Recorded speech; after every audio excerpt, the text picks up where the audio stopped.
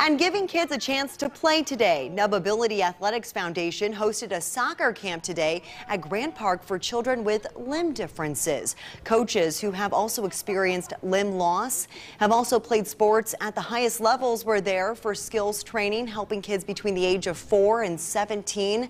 Organizers say it helps children succeed in playing mainstream sports while teaching them how to overcome obstacles. It means the world to me. I feel like the two people who have been punished the most from this whole pandemic has been our elders and our young. And I feel like these kids have suffered enough. I feel like it's time to get them back to some sort of normal. Nubability travels around the country for these camps and plans to establish clinics throughout the U.S.